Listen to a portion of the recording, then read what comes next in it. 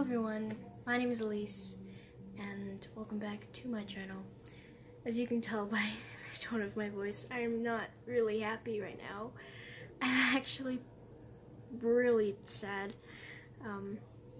Today, February 15th, 2018, marks the 1-year anniversary of my friend Tommy, who unfortunately committed suicide.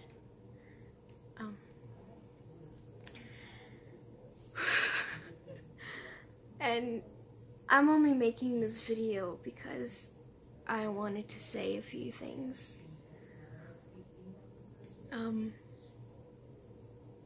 I miss him with my whole heart, and yes, I have paint on my face, and yes, they are handprints.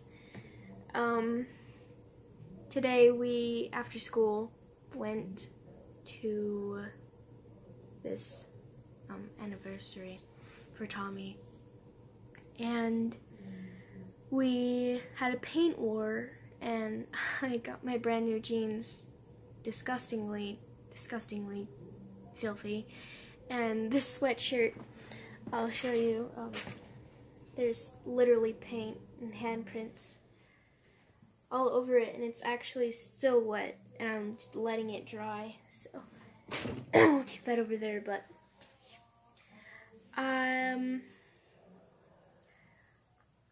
he was 13 by the time he committed suicide, and I'm not gonna go into too much detail, but I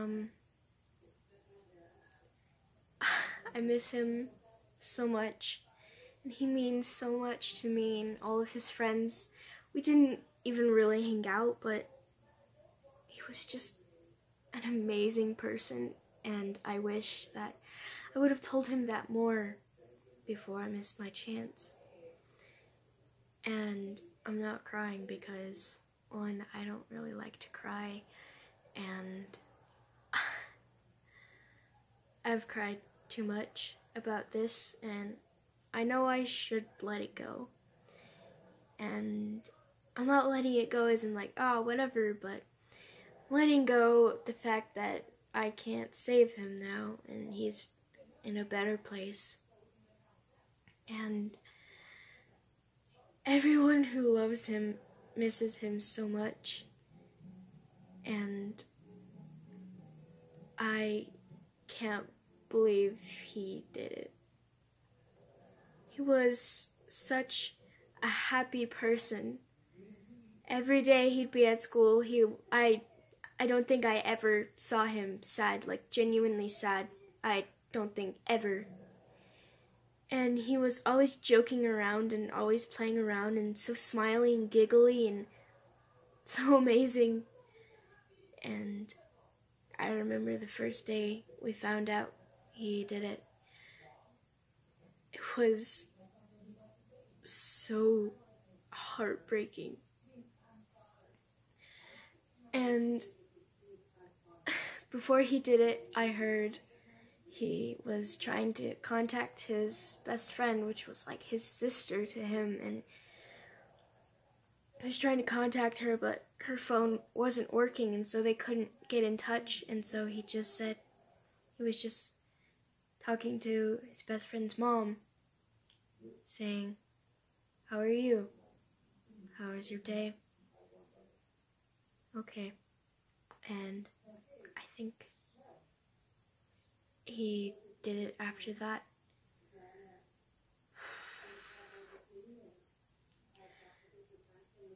I wish I could save him. I think everyone wishes to save him, and I can't say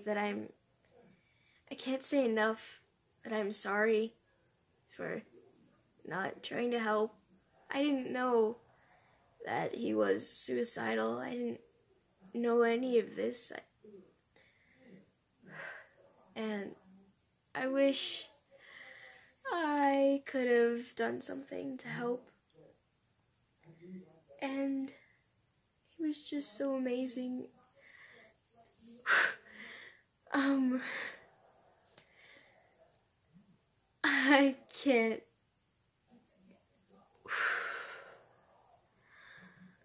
He just meant so much to everyone. He was the light of everyone's day. He was so amazing. And now he's gone. And we can't change that. So, I'm so speechless. Every day he'd come into school and just be so happy and energetic and smiley and laugh all day. So horrible. I guess I'll read you the newspaper that I have. I'll be right back. Tommy Ray Barber, age 13, a lifelong resident of Albuquerque, died Wednesday, February 15th, 2017. He was born in 2003 at Presbyterian Hospital, Albuquerque, and was in the 7th grade at Grant Middle School. Tommy was an amazing artist at a young age and loved art. He was an avid tennis player with the Grant tennis team, as well as tennis for futures. He was a people person who could talk to anyone and made many friends. Tommy loved technology and thought he would make a career out of it. He was a loving son, grandson, nephew, cousin, and friend, and will deeply be missed by everyone who knew him.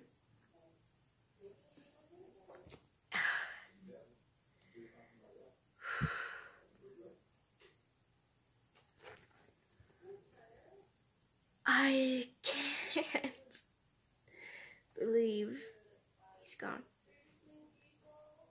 And I'm super sorry for the background noise.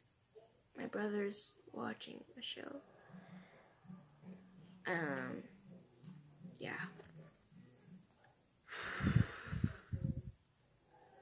13. 2003 to 2017. He was 13.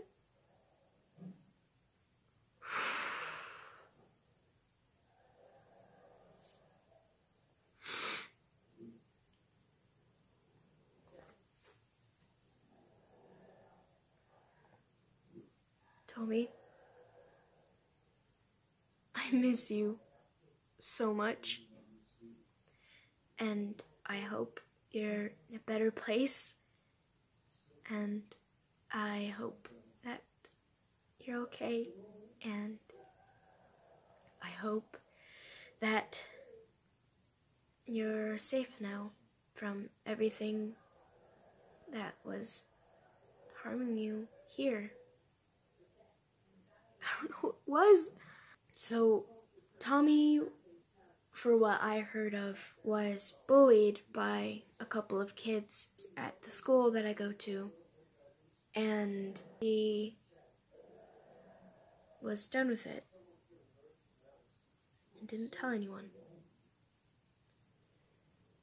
And this is why bullying is a problem.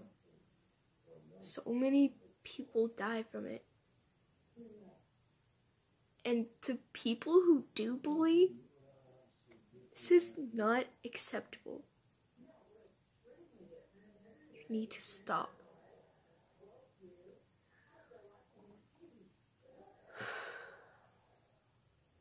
I'm super sorry for this sad video. It's just, I've known Tommy since 6th grade, and it's just such a bummer that he doesn't get to graduate 8th grade. And I can't believe what his family is going through. I don't know what I would do.